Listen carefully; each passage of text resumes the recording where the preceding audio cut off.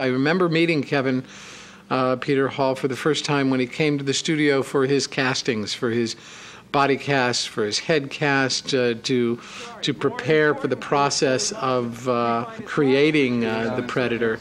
And here is this wonderfully soft-hearted, intelligent, poetic giant of a man. Hi, Mom. What are you doing Mom here? out there? Yeah, that's my mom. That's your mom? What are you doing here in the middle of Mexico? It's amazing. Get home. Go home. Where's Dad? Kevin Peter Hall was our Predator.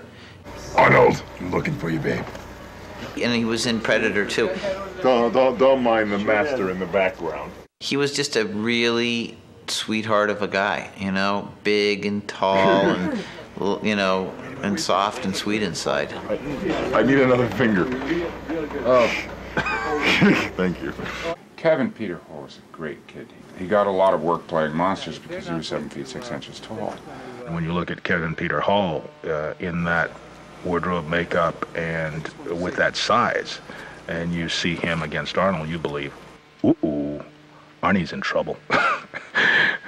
He made it work. Kevin Peter Hall really made the thing work.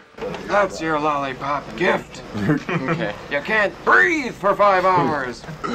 Wait, I gotta take a deep breath. Oh, quit playing.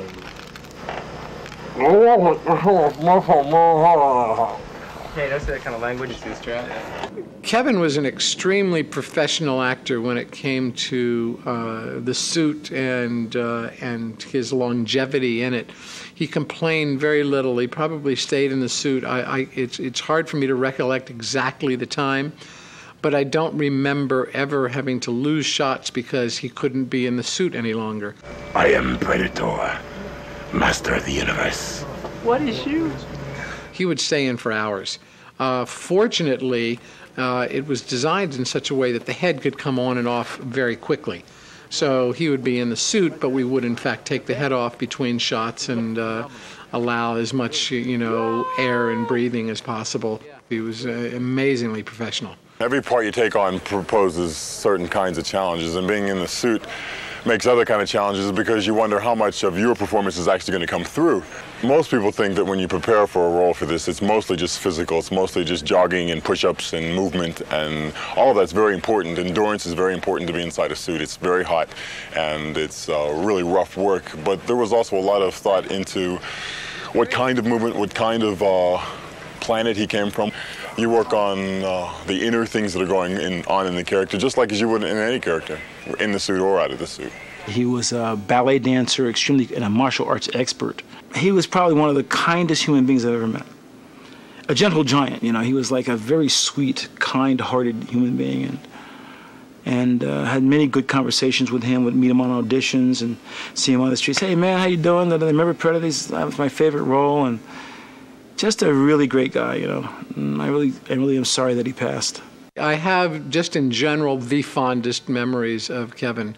I can't remember working with an actor under duress or more difficult circumstances than Kevin had to deal with in The Predator in the jungles of Palenque, and wearing this incredibly tough suit and create a performance in it.